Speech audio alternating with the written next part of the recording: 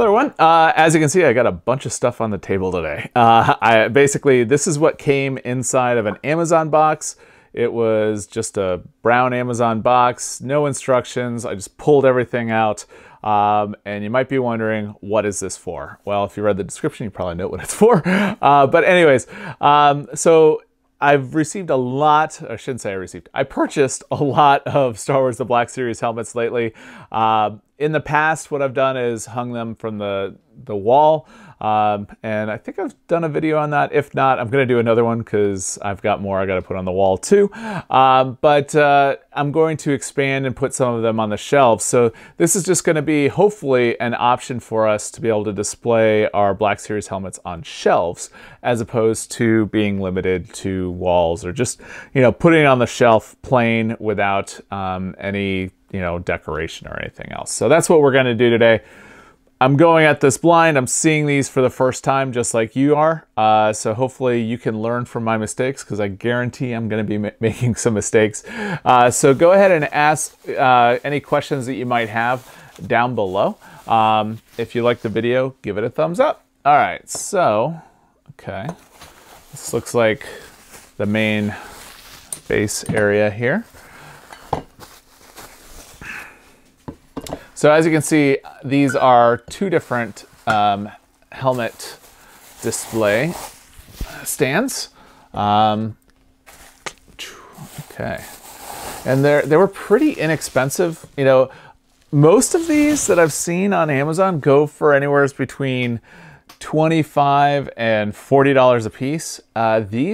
This set here, I believe, was $20 for both of them. Don't quote me on that. And as we all know, Amazon prices change all the time. So let's go ahead and get a trusty screwdriver. I just had one. There we go.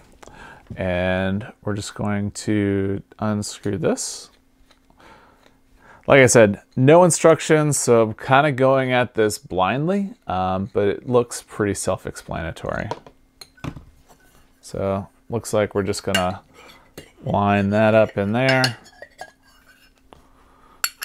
Do that.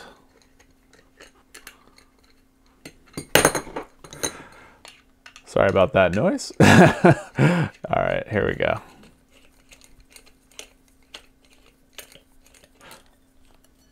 Got that started. Go ahead and finish that off. See if this will fit. Shouldn't need any more than that height, especially since you guys can't see that. So let's go pan up. There we go. We got the dome top. And I just recently unboxed the First Order Stormtrooper helmet. And there we go. Let's pan up again. I think that looks much better than just being flat on the desk. So really happy about this so far. I'm going to go ahead and put together the other one, and then we can go ahead and see how they look side by side.